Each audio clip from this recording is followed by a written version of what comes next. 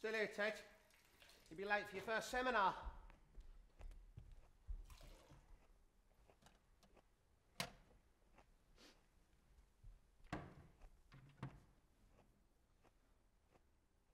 Where's my cheese roll?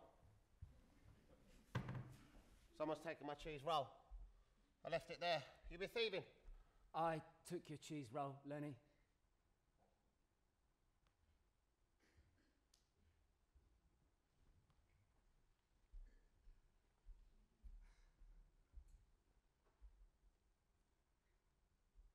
You took my cheese roll? Yes. I made that roll myself. I cut it, and I put the butter on, I sliced a piece of cheese and put it in between. I put it on a plate and I put it in the sideboard. I did all that before I went out. Now I come back and you've eaten it. Well, what are you going to do about it? I'm waiting for you to apologise. But I took it deliberately, Lenny. You mean you didn't stumble on it by mistake? No, I saw you put it there. I was hungry, so I ate it. Barefaced audacity. What led you to be so vindictive against your own brother?